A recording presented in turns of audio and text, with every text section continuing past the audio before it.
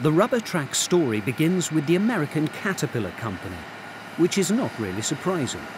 Cat having played a major role in the agricultural steel track market for years. The first commercial success story of a rubber-tracked agricultural tractor lies with their Challenger 65. The tractor had its origins in 1970s Caterpillar research projects to develop an articulated wheeled tractor, along with early attempts at a tractor with rubber tracks rather than tyres.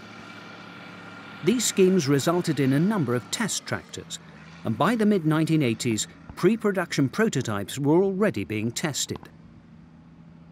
Its competitor for the wheeled machines, the tracked Challenger 65, was first shown in the States in late 1986 and was finally unveiled to UK farmers in 1989.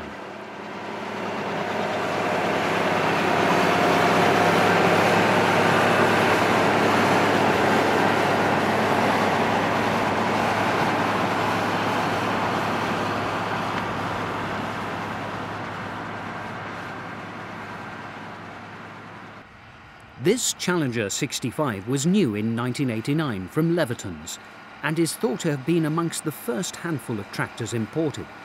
It's working here with a Simba Mono one-pass cultivator with discs, tines and packer, which was also new during the same era.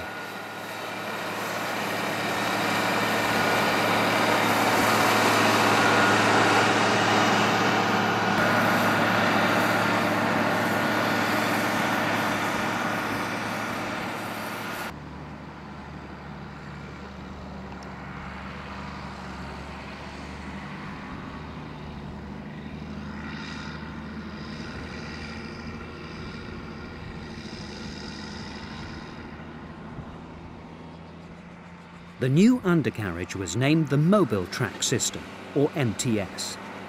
It was made up of two continuous rubber belts, each 24.5 inches wide and reinforced with 4 layers of flexible steel cables.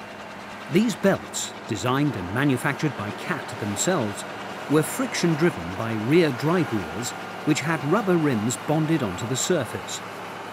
V-type guide blocks on the inside of the belt maintained alignment.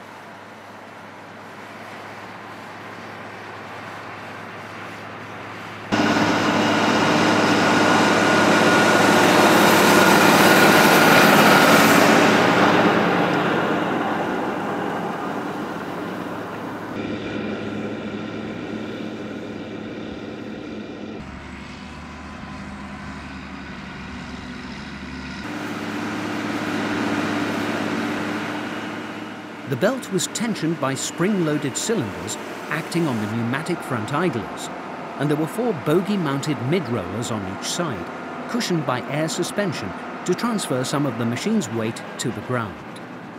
This allowed the Challenger to float over uneven surfaces. Engine power was transmitted to the tracks via a full power-shift direct drive transmission, which allowed on-the-go shifting under load in all gears. The unit, built by Cat specifically for tillage applications, gave 10 forward gears and 2 reverse. Top speed on the road was 18.2 miles per hour.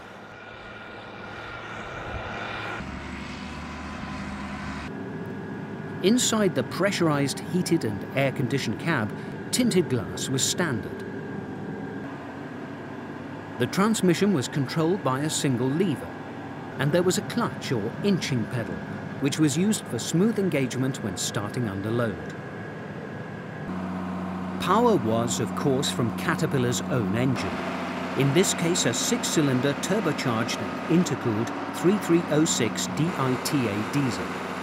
This was rated at 270 horsepower at 2,100 RPM.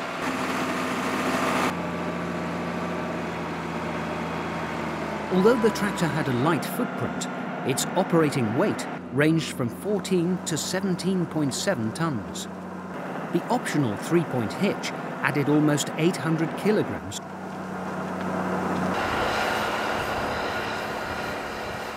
With a wheelbase of 2.7 meters, the 65 gave a ground contact area over twice that of a 4-wheel drive tractor fitted with dual wheels.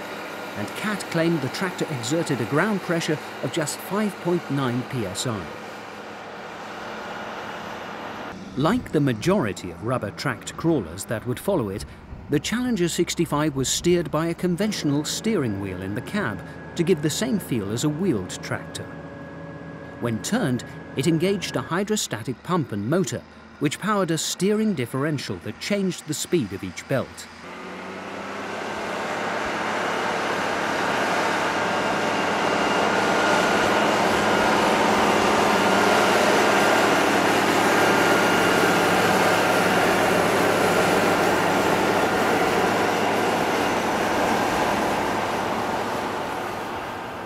The Challenger 65 successfully combined the mobility and high-speed capabilities of rubber tyres with the high traction and efficiency of tracks.